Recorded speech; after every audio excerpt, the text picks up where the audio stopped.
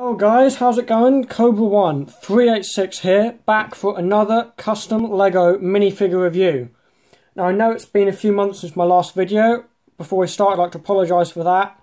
I have been at uni, so I haven't had time to do any of that, but I'm home for a week now, so I'm going to record a bunch of videos to release over the next month or couple of months. So the next few videos you see will be like all recorded on the same day. So yeah, without further ado, let's get into having a look at these custom Suicide Squad minifigures. I had originally intended to do this video in conjunction with the DVD release of the film, but I hadn't got all the figures on time, and then I went to uni and I just didn't get around to doing it. So I apologise about it being late, but yeah, let's get on with looking at the individual figures. With our first figure, working from left to right along the back, we have the Deadshot figure. Now in the film, Deadshot was played by Will Smith, for those of you who don't know. I personally think he did really well in the film. Now you might notice that this is more of a comic accurate suit than a movie accurate suit, and that is partially because of the price of the movie accurate suit. Now personally, I think it's a shame that it's something that affects my ability to do the reviews on this figures is how expensive it is, because the individual Deadshot figure of Will Smith is around, to get a decent one, about £25, sort of $30 sort of area. So it's a lot of money to get one, which is a shame, but this one was the same price as all the others. It was about £5, which is personally I think a lot more reasonable. I have brought a custom sniper rifle to go with it, as he didn't come with any weapons. And I brought a custom head to put on instead of the mask, if you want to have him without the mask on as well. And I got them from Firestar Toys. I will put a link to that website in the description if you want to do that for yourself. Moving on to the actual figure, then you can see it has some great detail on the torso. I love the little Deadshot symbol in the centre of the chest. All the pockets and pouches, and the way that the printing transfers very well between the body and the top of the legs. Then he has got some detail on the bottom of the knee ball joints as well, and he has the dual moulding legs with the bottom half of them being silver. Now moving around to the side of the figure, you can see it does have printing on the arms. You can see he's got his wrist guns printed on there, as well as a small, what I presume is a small ammo belt around his shoulder. And then you can see he does have exactly the same thing on the other side. Now on the back of the figure, you can see he's got the continuation of the pouches round on the back. I think it's a shame that on the back they don't continue onto the belt of the leg piece the same way they do on the front. Then you can see they've also got more of the silver and gold details on the back of the torso. And then here is the figure with the mask on instead of the skin colour head. And you can see that really the main difference between this mask and the one he uses in the film, apart from it being silver instead of white, is that in the movie the eyepiece is on his left hand side as opposed to his right hand side. But given the price difference, I think this, for me at least, is a perfectly fine substitute for the minifigure. Next up here we have the Enchantress figure. Now I think this figure has really well captured how the character looks in the film. I think the only thing I can say that I'd improve on this figure is maybe making it like a bit more dirty, because in the film, if you have seen it or if you've seen the trailers, you'll know she looks almost like she's covered in mud and dirt, which she does in the film as well. And small spoiler, this, as you may know, is like the main villain of the film. So she's not technically a member of the Suicide Squad, but is still a key character in the film. Now the detailing on the torso and the legs are brilliant. I love the way they've got like all the symbols and everything printed on. I'm not so sure about how they've done the toes, but I like the fact that they've attempted to capture the fact that she does just have bare feet throughout the film.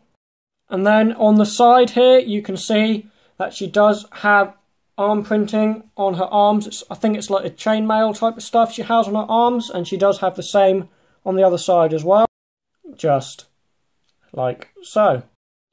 And now moving to the back of the figure, you can see I have just removed the hairpiece so you can see the details on a bit more. And again, I think they have captured the way that the character looks really well with all the details on this figure. They have got a bit of the dirt on here, but it's not quite as much as she has in the film, but they have tried. And you can see they've got like the symbol in the middle of the back as well. And there we are for one final look at the Enchantress figure before we now move on to Katana. Before we go any further with the figures here, I'd just like to apologise for the lighting in this video, but the light I normally use for my videos is at uni, which is the other end of the country, and I couldn't really bring it back with me on the plane. So I'm having to use a different light, which I have here at home, so it's got a slight yellow tinge to it, I'm afraid. So that does slightly affect the colours of the figures, if you just bear that in mind while we're looking at them. And again, I'd like to apologise for that. And so here is Katana, the third figure of this group. She has a bit more of a minor role in the film, if you've seen it. She's not actually a member of the squad itself. She works for Amanda Waller in a kind of tertiary sense of the fact that she works with Rick Flag, so she kind of helps keep the squad under control, as it were. You can see she's got her signature katana here, which some of you may know traps the souls of its victims. The printing on the chest piece, I think, perfectly captures the sort of almost like combat armour she wears in the film, and then her mask and hair also perfectly represent the way she looks, and then the dual moulded legs as well, a bit lacking on detail, but they do the job perfectly fine. And then you can see here that her right arm is red with some silver printing on it. It's got like some armour padding on and maybe like a gauntlet piece on there as well. And then the left arm is just plain silver.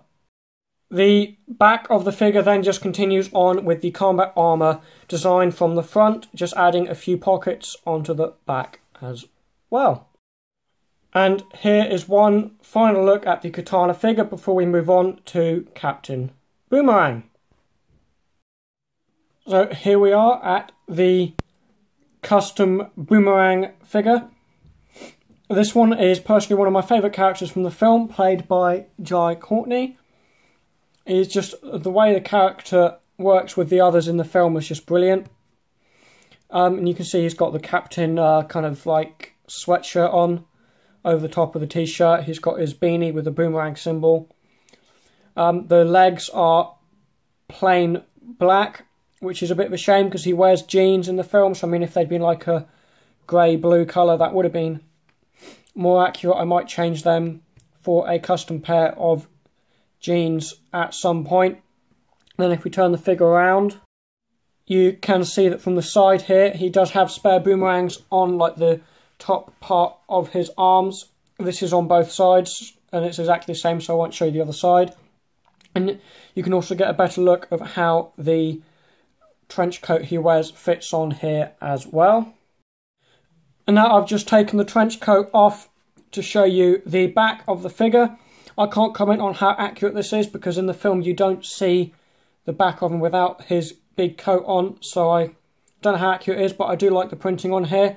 I think these stars on here are meant to be maybe like throwing stars. And here's a look at what the cape looks like when it's not on the minifigure. And then here we are back at the front of the figure. I just want to quickly show you, I did buy myself a small custom beer can because throughout the film he's constantly like taking sips out of his beer that he has it on like a special pocket on his belt at like the most random moments. One of my favourite parts of the film. So I just picked that up also from Firestar Toys. So next up here we have the Diablo figure. This one definitely being another one of my favourite characters in the film. And this minifigure itself is definitely probably my second favourite out of the set, with my favourite figure being the Joker, which we will see in a minute. I just love like the detailing they've got with the tattoos on the face of this minifigure. They are very accurate to how he has them in the film. And then they've even got like the Diablo name tag on his jacket. And though it's reasonably basic printing on the torso, it's still very accurate as to how it looks in the film. And here we are at the back of the figure. You can see he has like his gang's like name initials tattooed on the back. I don't really know what to call it. It's like a graffiti style initials on the back, and then he has also got the like club's logo on the back of his torso with the lines from the front of the jacket continued on the back as well. And then there is no printing on the arms, they're just plain grey. And there is one final look at the Diablo minifigure of the set. I also forgot to mention he does have printing on like the front of his feet to represent the shoes that he wears in the film, and then the small bit of fire in his hand because obviously his power is like fire and elemental in that sort of sense.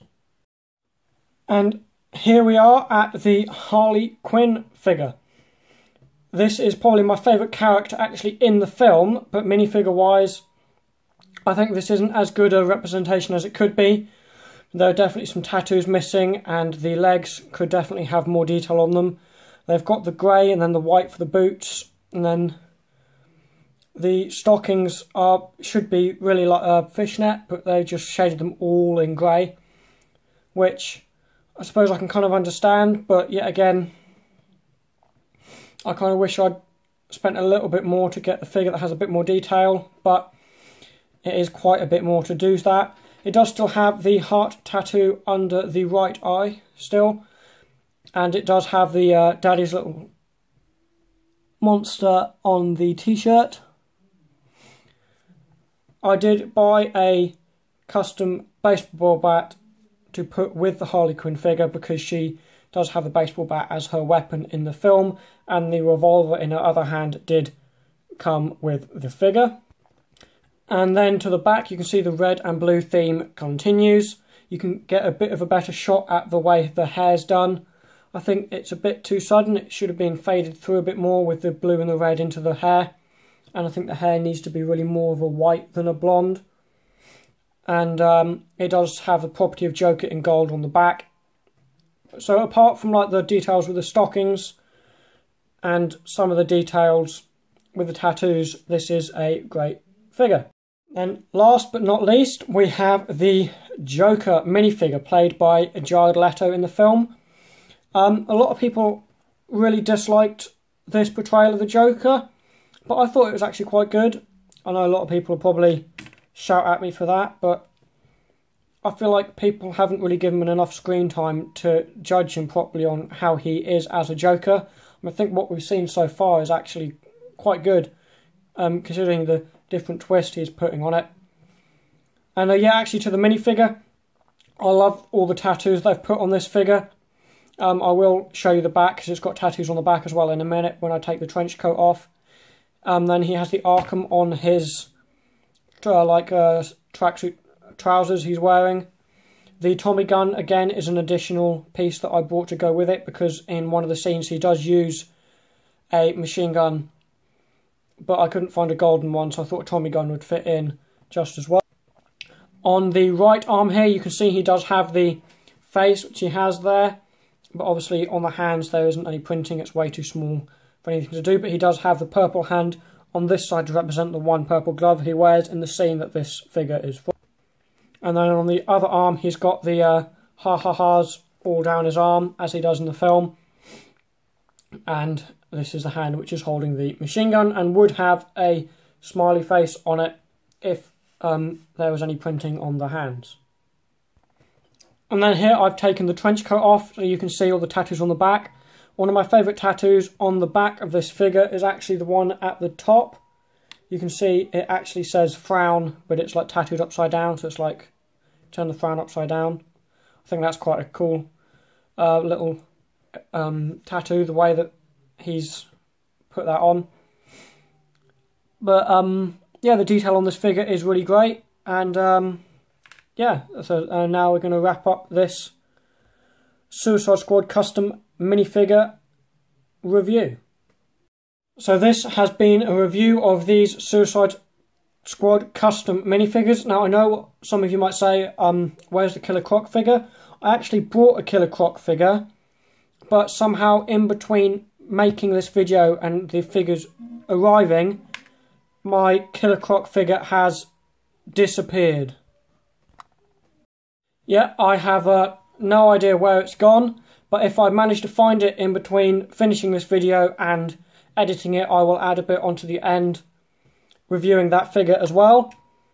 And yeah, so that's it for today's custom minifigure video. I hope you enjoyed. If you did, leave a like and subscribe to see more Lego videos just like this one, along with a few gaming videos which I'm now starting to bring into the channel. But don't worry, they will not replace the Lego videos at all. I'll just try and stagger them as much as possible. So yeah, this has been Cobra 1386, and I will see you guys in the next video.